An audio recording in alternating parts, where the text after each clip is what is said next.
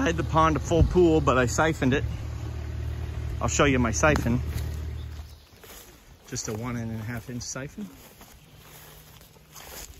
Have a one-way check valve there. Coming over the dam. A 20 foot of pipe, discharging down below, lowering the pond to adjust the drainage. Beautiful day out here.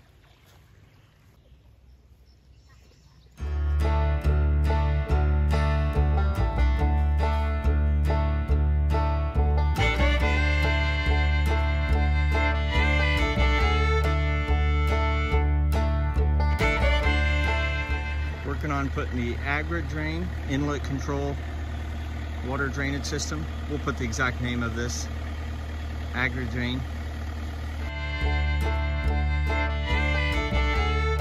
So this shows Agri drain, made in the USA, do not machine backfill, shows the water flow.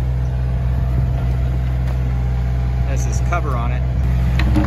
And inside it kind of has a little sort of modified hinge. It can come off. Inside it, it has the puller, so you can pull the PVC stop logs out. It comes with a thing of lithium grease that you grease that track with.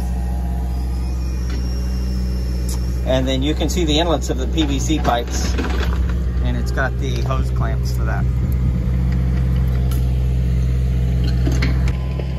These are called the stop logs. They're 6-inch PVC. They have the lithium grease.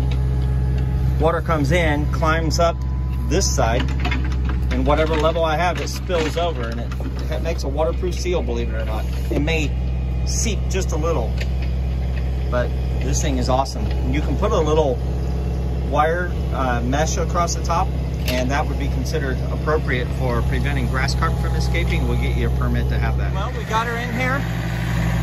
Put concrete on either side, some water, covered up the points.